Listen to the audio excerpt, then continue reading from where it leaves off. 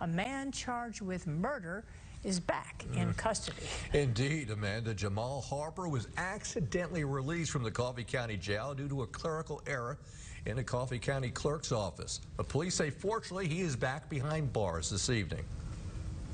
Earlier this week, Jamal Harper was released from the Coffee County Jail under a $30,000 bond, despite having a bond of $300,000. He was initially arrested and charged with murder in April 2020 of 47-year-old Lawrence Davis Jr. inside an Enterprise motel room. At the time, sources tell us the incident was a result of a drug deal gone sour. On Wednesday night, Enterprise police would arrest Harper at a home. Enterprise Police Chief Michael Moore says the suspect didn't put up any resistance. He was released inappropriately. My office was notified. I notified the investigator, the captain over investigations. They immediately went out.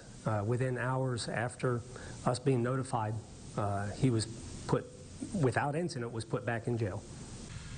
We did catch up with Coffee County Clerk of Court Amy Reeves here at the Coffee County Courthouse in Elba.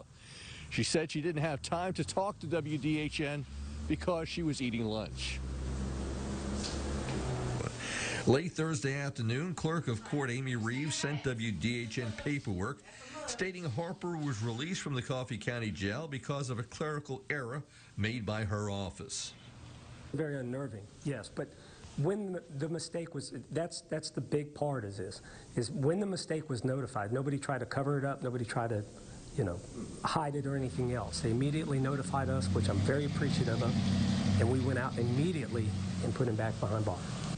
Harper is back behind bars at the Coffee County Jail.